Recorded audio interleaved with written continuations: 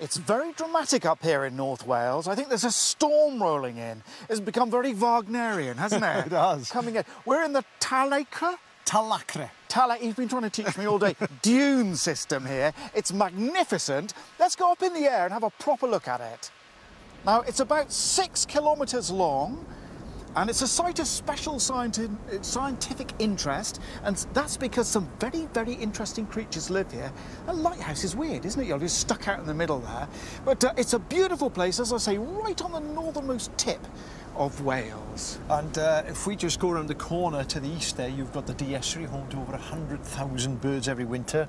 And then the other way, it extends 4 miles to Rhyl and Prestatyn. And in the distance then, you can see the Clwydian Hills. Beyond them, Snowdonia, of course. And then to the north, Liverpool Bay and this huge wind farm. So that's where we are. It's gorgeous. It's absolutely dramatic. Hopefully it won't start to pour with rain, but it might. We'll keep going. Now, this is where we are. You can see there's Sherborne down there, and we've moved up right to here.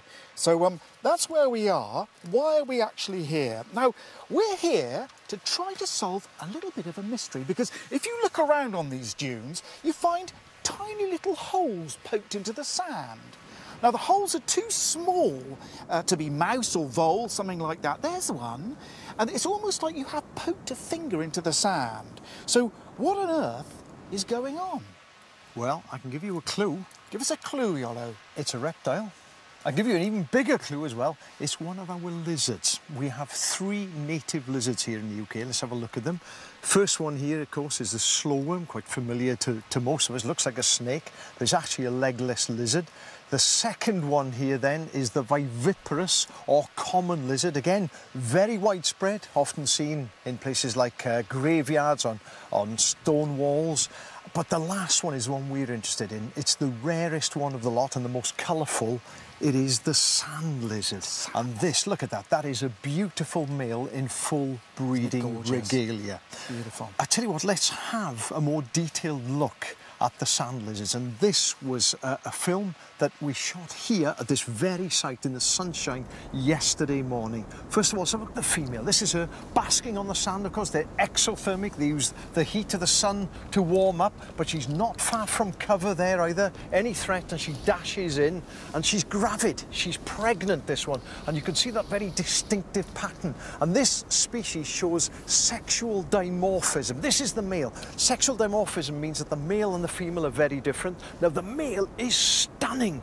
He is a big beast, bull-like. He's about 20 centimetres long, and of course he has this lime green colour from his head all the way down his flanks, and he'll have that for the few weeks that he's in breeding condition. When he's not in breeding condition, Iolo, what is he? He's just a dull... He's a dull brown. He goes back to a colour. Dull brown, but he's a beauty, an absolute beauty. Now, what fascinates me about these sand lizards is this. I don't know if you can... So they're going to blow away. What do you think those are? Those are eggs, sand lizard eggs. I'm glad to tell you the sand lizard that hatched out of these eggs are actually in these dunes around us now. Now, slowworms don't lay eggs, viviparous lizards don't, the common lizard, but sand lizards do lay eggs. Isn't that weird? And we can see those eggs actually hatching out. They're actually underground there, and they lay about 5 to 10 of them. And then after about 2 to 3 months, it's a long time, the little tiny lizard's got an egg tooth on the end of its nose, and it just bursts out through that parchment-like egg. It comes out, and then it takes about 24 hours then to get out and come out of the sand there. That's classic. That's those spotty little eyes on the lizard, that baby lizard. That's a sand lizard. Okay, so we wanted to solve that mystery of those holes. Clearly, it's something to do with the sand lizard. Iolo, will you please complete the story for us? I will indeed. Imagine I am a female sand lizard. Easy to do, mate. I have a BBC prop here. Follow me over here. Expensive prop. Now, what they do is they find a south-facing slope, because those are the warm areas here in these dunes. And what the female will do is she will dig holes. Now, this is not a good place, but she will dig holes. She'll go in 8 centimetres. That's obviously not a good spot, but she'll dig holes all around. And what she's doing is she is testing. She's testing the temperature, she's testing the humidity, she's testing the sand. And once she finds the right place, she'll go in there, she'll lay her eggs, between 5 and 15 usually. And as she comes out, she backfills that hole. So she seals that hole, she leaves them there, and those eggs develop because of the heat of the sun, and they hatch out the end of August and into September. So that, Martin, is what the holes are. See, we solved the mystery there, you see. With a stick. With a little stick. OK, well, we've solved that mystery. Now, when you come back to us, we're going to show you an incredible trick that sand lizards do to try to avoid predation. But now, it's back to Michaela. Yes, well, it's looking incredibly dramatic up here. Look at that. We're up here on the Talacre. Talacre? I still haven't got it right. The Talacre dunes. We're studying the lives of the sand lizards that live here. And it's not the safest place to be, is it, Iolo? It's not. You'd think it would be, but when you walk around here, you see gulls, you see corvids, you see there are foxes here, badgers here, and all of those want to eat sand lizards. So if you're a lizard living here, you really need a trick up your sleeve if you're going to survive. And they've got it. Look at this superb model made at no expense. Now, here's a lizard, a sand lizard, and what will happen is if the lizard's attacked and it becomes really serious, it does a thing called autotomy or self-amputation. It decides to rip off its tail like that, and there's a special weakening in the vertebra there, and muscles constrict around that, and it snaps off, and the blood vessels constrict as well, and that stops it bleeding to death. So now you've just got a tail there. What happens to the tail, Iolo? Well, watch this. Hope this works. Yeah! The tail lashes about, and of course that draws the attention of a would-be predator, and we can see the real thing happening. Here it goes. Look at that, there's the lizard. I mean, it's very sad when it comes off, but don't worry, because they do grow again.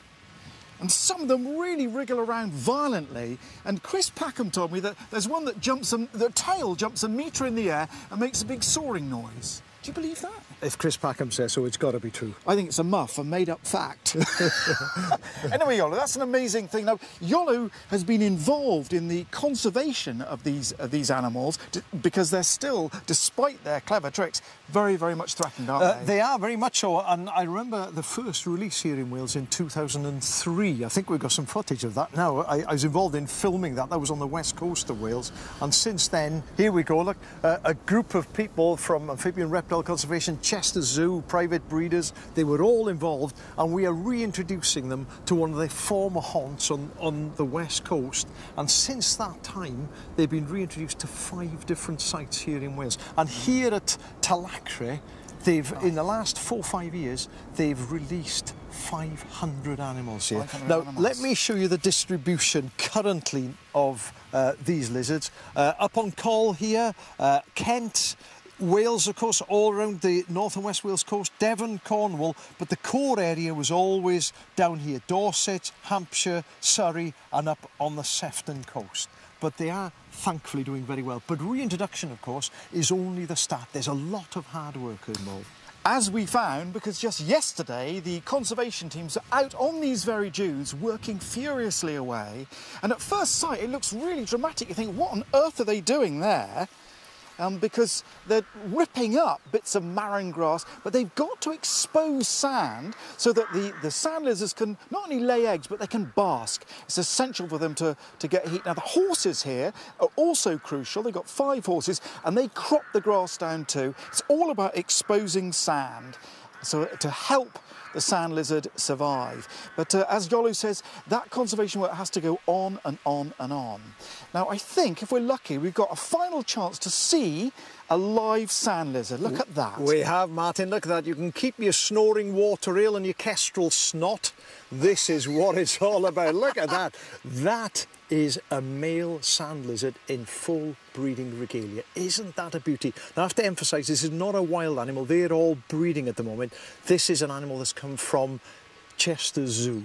And the good news really, Martin, when you think about it, they were extinct here in Wales in 1960, but over the past 50 years, they are doing very well, and the future looks rosy.